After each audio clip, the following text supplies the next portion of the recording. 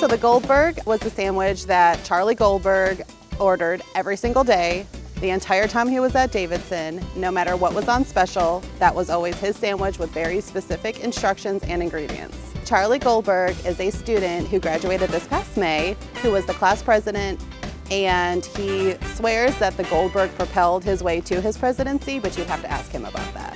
Students would see that Charlie's sandwich would be made before he even came into the line. So I would say that the indecisive students were the one who somehow started the Goldberg craze. If they were just in a hurry, didn't know what they wanted, it started with one student saying, I'll just have whatever he's having, which then turned into, well, I'll have what they're both having, and so on and so on. The Goldberg can be ordered by anybody who's in the know on what the Goldberg is, and it's not on our official menu, but from time to time you'll see it on special.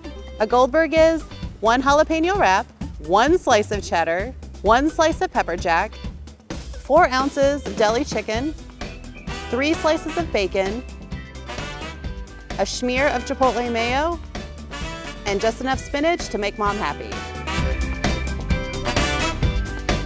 Some alumni have buildings named after them, others have galleries. Charlie has a sandwich. It's his legacy.